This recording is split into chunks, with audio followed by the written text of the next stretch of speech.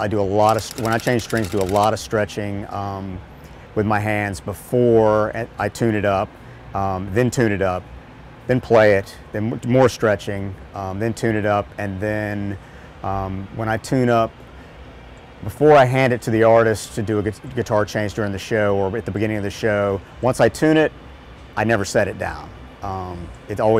tune it, it stays on my shoulder on the strap. I just find sometimes if you set them down, they'll drift out a little bit, but so that's just the way I do it.